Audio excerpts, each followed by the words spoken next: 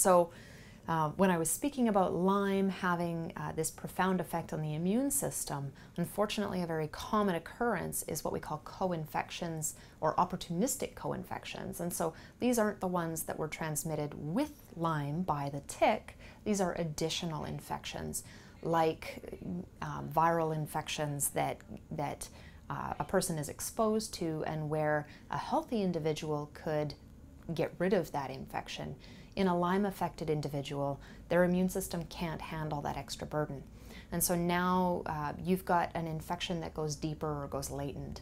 And so those need to be addressed in addition to the actual Lyme itself.